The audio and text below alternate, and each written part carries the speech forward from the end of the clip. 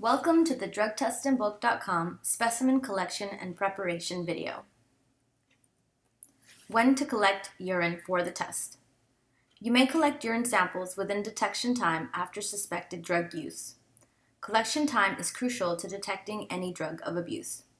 Each drug is cleared by the body and is detected in urine at different times and rates. How to collect urine. Remove the test cup from the foil pouch by tearing at the notch. Use it as soon as possible. Open the cap of the test cup and urinate directly into the cup. The urine sample should be above the minimum urine level scale located on the left side of the cup label. Wipe off any splashes or spills that may be on the outside of the cup. How to collect urine. You may observe the temperature strip affixed on the test cup between 2 to 4 minutes to see if the urine is diluted by water or liquid other than urine. The temperature range 90 to 100 degrees Fahrenheit is acceptable. It is important to remember that the urine sample should be above the minimum urine level required for proper testing. The minimum urine level is located on the left side of the cup label. How to do the test.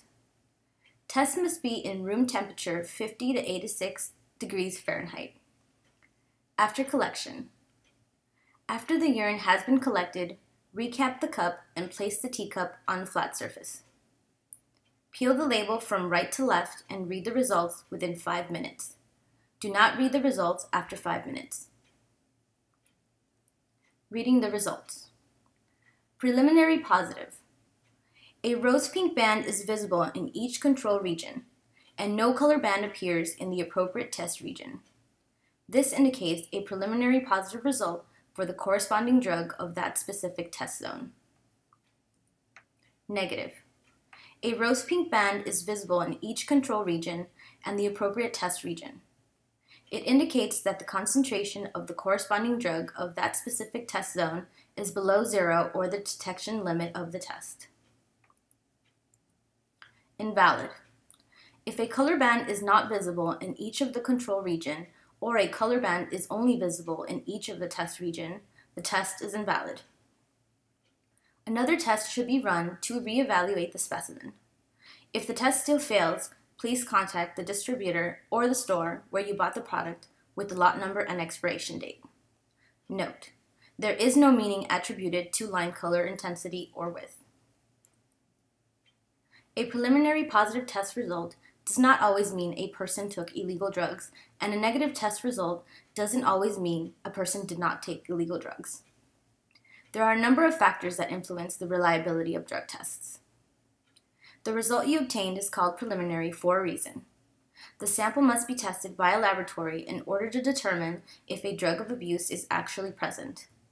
Send any sample which does not give a negative result to a laboratory for further testing. Please contact us at 866-465-2855 and we will assist you with a laboratory setup. What is a false positive test? The definition of a false positive test would be an instance where a substance is identified incorrectly by the multi-drug urine test cup. The most common causes of a false positive test are cross-reactants. Certain foods and medications, diet plan drugs, and nutritional supplements may cause a false positive test result with the product. The definition of a false negative test is that the initial drug is present but isn't detected by the multi-drug urine test cup. If the sample is diluted or the sample is adulterated, that may cause a false negative result. Test limitations. This test has been developed for testing urine samples only. No other fluids have been evaluated. Do not use this device to test anything but urine. This test is a qualitative screening assay. It is not designed to determine the quantitative concentration of drugs or the level of intoxication.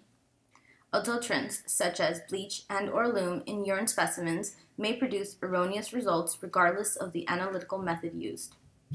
If these adulterants are suspected, the test should be repeated with another urine specimen. There is a possibility that technical or procedural errors may cause erroneous results. A negative result may not necessarily indicate drug-free urine. Negative results can be obtained when the drug is present but below the cutoff level of the test. test does not distinguish between drugs of abuse and certain medications.